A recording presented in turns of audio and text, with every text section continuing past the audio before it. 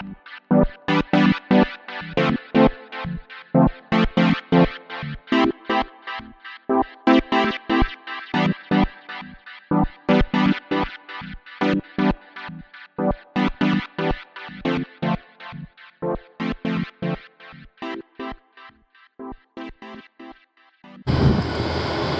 what's going on, you guys? I'm out of work, and the radar had this nice, well, it looked well organized band of storms that were marching across the state, and I got out just in time to be ahead of them, but I don't see it. I don't know where it's at. Maybe it's just not close enough yet. The way it looked on the radar, it looked really organized. It looked like I might see a shelf cloud roll in, like I did the other couple of weeks ago when I did that long vlog post about my trip up to the camper where we had the shelf cloud roll in.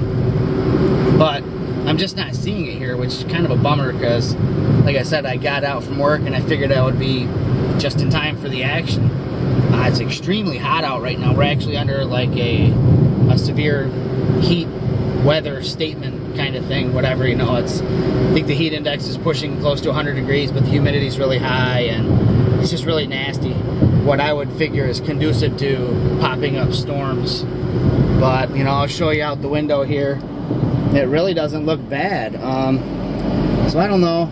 I've got my fingers crossed. I'm hoping that the weather makes an appearance here. You know, I'd like to shoot it.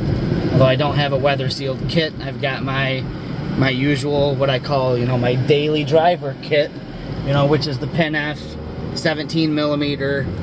I think I've got the 12mm and 8mm, which is it's kind of a weird setup.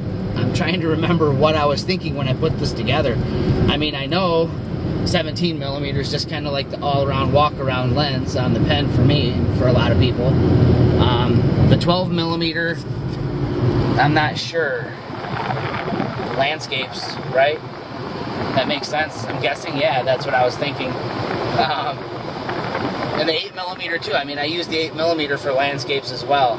You know, and a little tip, I might have mentioned it on my vlog. I can't remember if I have or not, because I've done quite a few vlog posts. But if I haven't mentioned it here, let me mention it now. It's a tip that I gave out on our Philadelphia workshop that we just did. When shooting with a fisheye, everybody knows, and if you don't, you know now.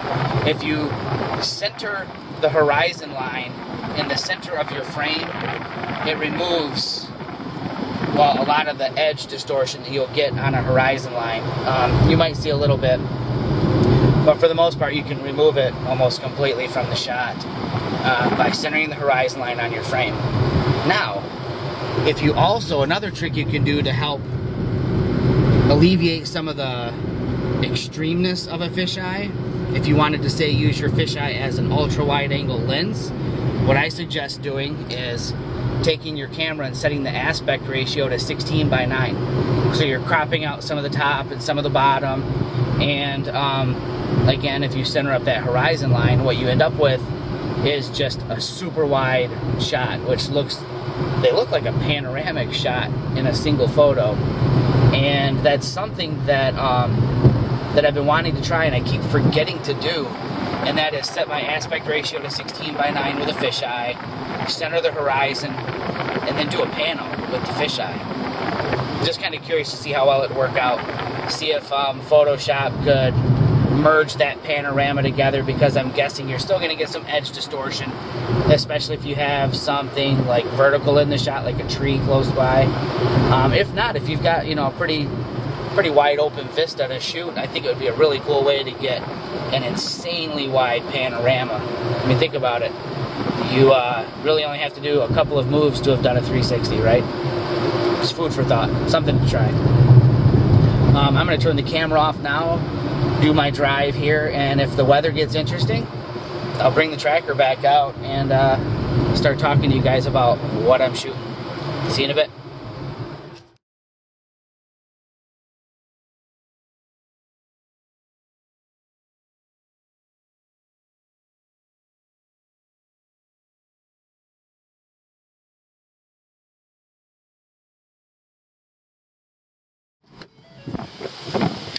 Alright, so here it is.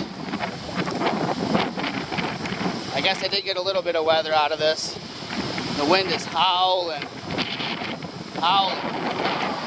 Hopefully I don't get struck by lightning out here. But I can see the rain coming across the fields out there. So I'll be soaked here in a minute. But yeah. This is what it's all about right here. The dividing line between light and dark. Just how wild the clouds are starting to look up there. And the fact that I can barely keep my hat on my head.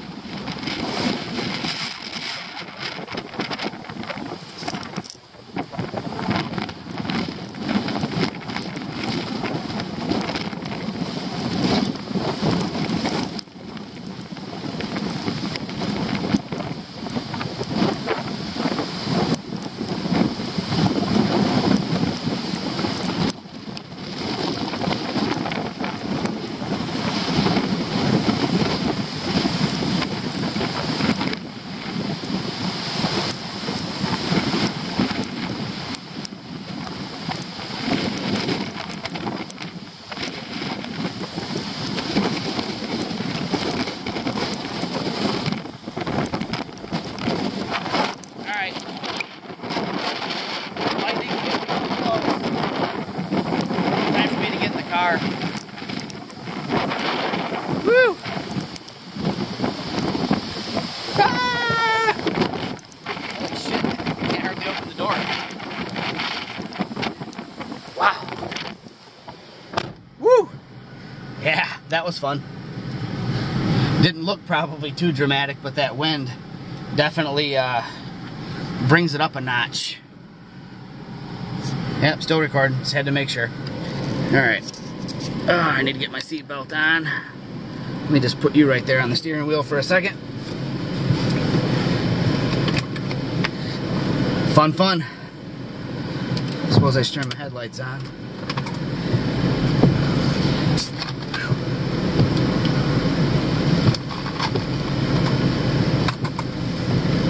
Alright.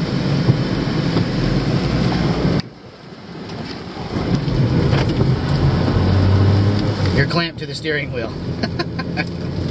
This is a different perspective on things. Well, hey, it wasn't the most... At the beginning, it was photogenic. How I was shooting it, bracketed, just because I want that leeway. Oh, there's branches in the road.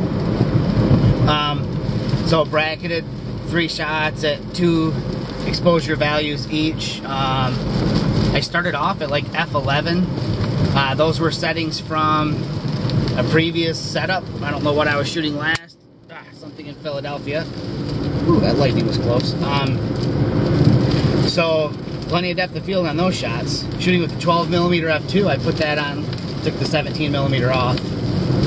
Almost wish I had something a little bit longer, you know, but I don't have a prime. Maybe the 45 might have been a little too long for what I wanted. So I think the 12mm will work. I mean, make do with what you got. And I'm still sticking to the primes only on the pen, so hey, it are what it are. I guess I'll turn the camera off right now. I really don't have a whole lot to say, other than I'll just make sure that the pictures get processed tonight and shared on this vlog. I just want to focus on driving right now. Everybody is driving really slow. That's so weird. The wind is coming from the completely other direction right now. That's bizarro. Yeah, so let me turn the camera off, do some driving, get home, work on these photos. I have a box from Olympus coming today. I have no idea what it is. So maybe I'll open that box up on the vlog too. Alright, it's getting sketchy, folks. I'm turning the camera off. I'll see you in a bit.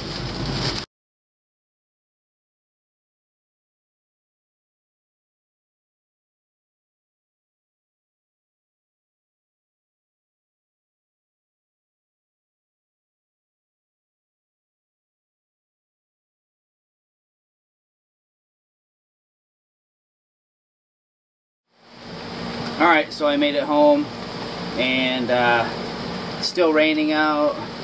It's definitely cooler. It was crazy hot earlier. And like I said before, you know, I knew I had a package coming from Olympus today.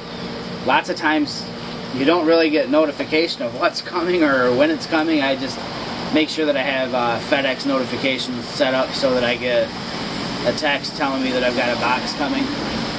And so here's the box. I'm not sure what it is. I think I might know what it is. Big box. It's kind of heavy. Let's see.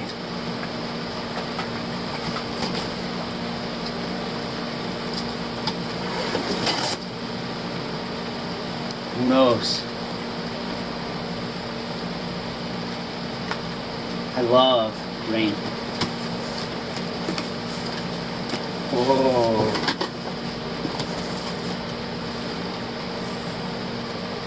You know what it is. You probably don't know because I've already had one for a while, but I had a pre-production version of it. This, folks, is the real deal.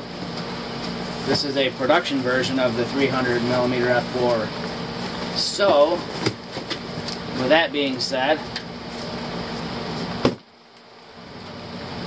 let's open it up.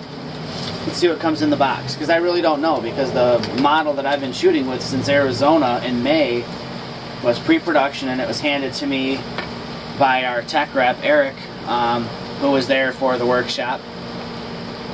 And he just had it in a case with a bunch of other lenses as well, so I figure I kind of know what the packaging is like. I'm gonna guess it's very similar to the 40 to 150 packaging. It looks like it so far.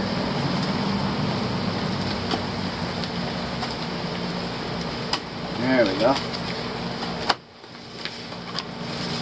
So you've got your warranty card and product literature on the top there. And I assumed that it came with one, but I wasn't sure, but now I've got some confirmation there that there is indeed a pouch for it. Granted, a longer pouch than any other lens that I've got so far.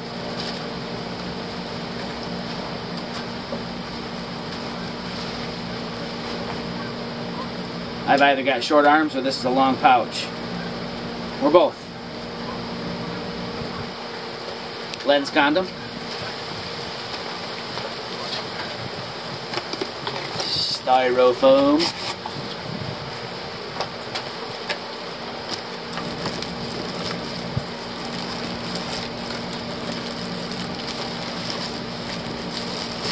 It's different.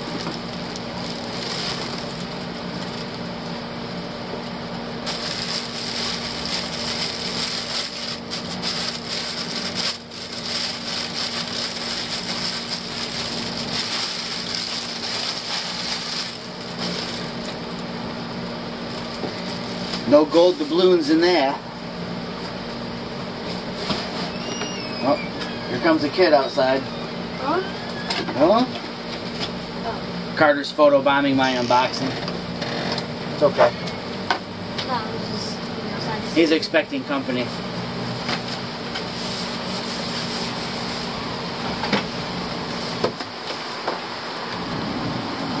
Lens hood. No, what is that?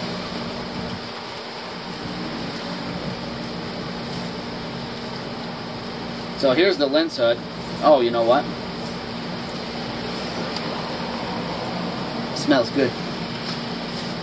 So this is actually something that I haven't seen yet. So this is a beauty ring.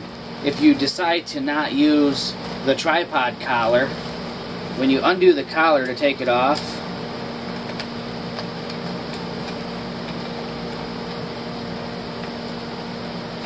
come on, there we go. When you take the tripod collar off, you've got these lugs that are sticking out. It's not the most beautiful looking thing, but you are given, where's my matchup line here? There we go. But you've got this beauty ring that covers those lugs, so that's pretty cool actually. I have handheld shot this lens probably as much as I have shot it with the tripod, or mounted to a tripod, but in all honesty, I really don't see myself using this much as I see myself using this. So for me,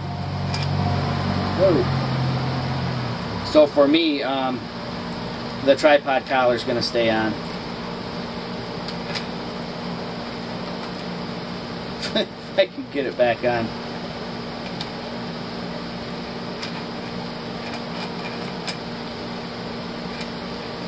There we go. I'm such a simpleton. Alright. I don't remember what line I had it lined up with. I'm really not doing a good job of showing you how this works, am I? There we go. I had it lined up the whole time.